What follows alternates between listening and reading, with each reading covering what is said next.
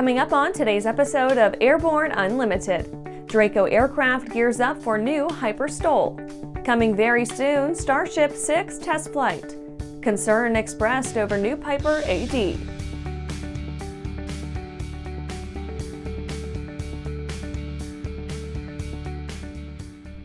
Welcome to Airborne Unlimited. I'm your host, Talon. Let's get into today's stories. Draco Aircraft gears up for new Hyper STOL. Draco Aircraft is aiming to raise $4.5 million to fund the development of its hyper short takeoff and landing device, the Draco. This aircraft is a reinvention of the out-of-production PZL-104 Wilga. Airbus Poland ceased production of the Wilga STOL utility aircraft in 2006 and signed over rights in September. Draco Aircraft will now be able to produce the next-gen turbine-powered version, dubbed Draco. The manufacturer hopes to bring the development to the market in 2028. The Draco's initial modification, completed by Mike Patey, who reports that he is not part of this effort outside of his appreciation for what they are trying to do, was first introduced at the 2018 EAA Oshkosh AirVenture. Though the original design was destroyed in an accident, it logged impressive performance characteristics.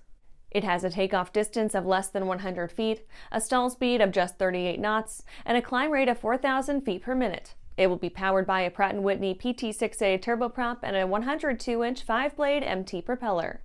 Draco plans to combine the original Wilga design with Patey's updates to apply for Part 23 type certification with the EASA and the FAA, with additional support from the Polish Institute of Aviation. After the break, X-59 fires up systems prior to first flight. Looking for a new generation of proven and efficient aviation power plants that boast modern engineering, electronic ignition, and both direct and gear drive systems? With 100 horsepower to 240 horsepower, the Skyline and Redline engines offer uncommon value in an overpriced industry.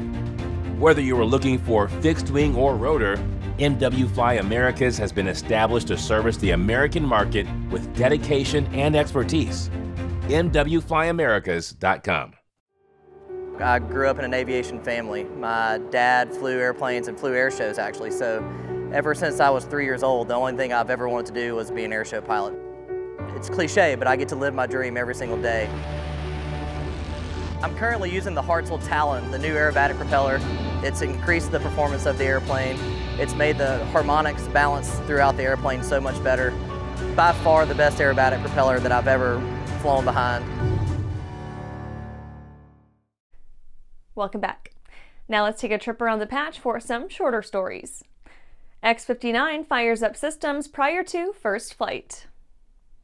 NASA's Quest mission marked a major milestone with the start of tests on the engine that will power the quiet supersonic X-59 experimental aircraft.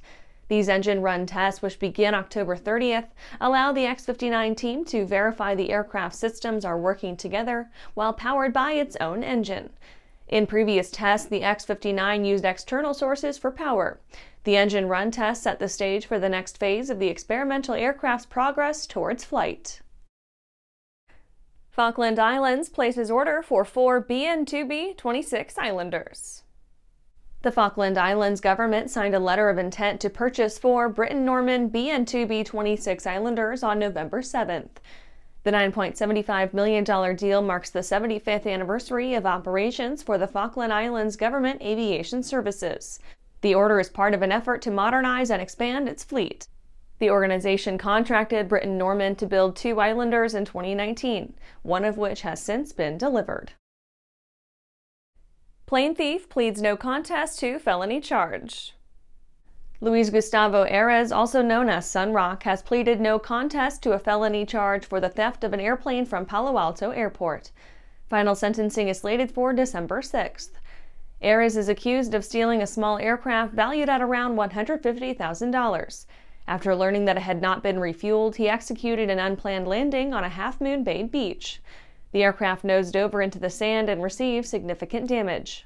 The San Mateo County Sheriff's Office responded to the scene and arrested a man fitting Ares' description. CAE launches Prodigy to civil aviation market.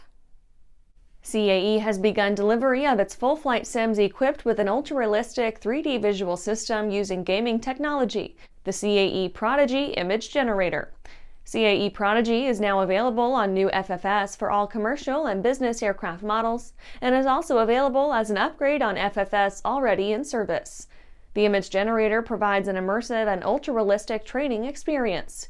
With the release of Prodigy, CAE becomes the first simulation and training organization to integrate a gaming engine into its visual system and gain Level D qualification from Transport Canada. That's it for today's trip around the patch. Let's get back to the rest of the news. Coming very soon, Starship's 6th flight test.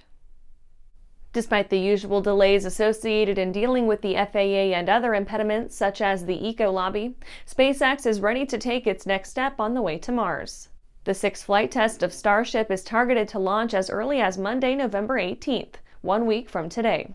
Starship's 5th flight test was reportedly a seminal moment in iterating towards SpaceX's aggressive target of building a fully and rapidly reusable launch system. On the first attempt, the Super Heavy booster successfully returned to the launch site and was caught by the chopstick arms of the launch and catch tower at Starbase. Starship's upper stage went on to demonstrate several improvements, resulting in a controlled entry and high-accuracy splashdown at the targeted area in the Indian Ocean. The next Starship flight test aims to expand the envelope on ship and booster capabilities and get closer to bringing reuse of the entire system online. Objectives include the booster once again returning to the launch site for catch, reigniting a ship Raptor engine while in space, and testing a suite of heat shield experiments and maneuvering changes for ship re-entry and descent over the Indian Ocean. After these messages, concern expressed over new Piper AD.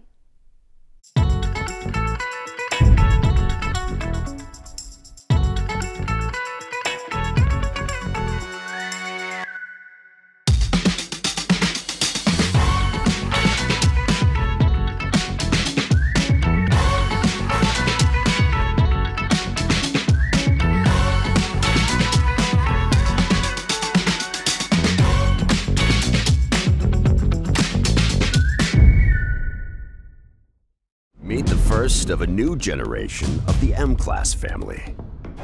The M700 Fury. An aircraft worthy of the name, an indomitable force. The M700 Fury transcends traditional limits. With more power, blistering performance, a finely appointed interior, and the luxury of what matters most. Time. Experience the Fury. Join the legacy. Welcome back. Concern expressed over new Piper AD. The EAA recently submitted comments to the FAA regarding its recent airworthiness directive pitches for the Piper PA-28 and PA-32. The two proposals would expand the number of aircraft requiring wing spar checks and reformulate inspection timing. The first suggested AD is FAA 2024-2142, which alters the calculations to time the eddy current inspections of lower main wing spar bolt holes. The result may require aircraft owners to repair or replace cracked spars. 10,665 aircraft, including the popular PA-28-181 Archer II and the PA-32-260 Cherokee 6 models, are included in the proposal. The second AD, FAA 2024-2143, would require maintenance records to be reviewed to see if the lower main wing spar bolt holes were inspected.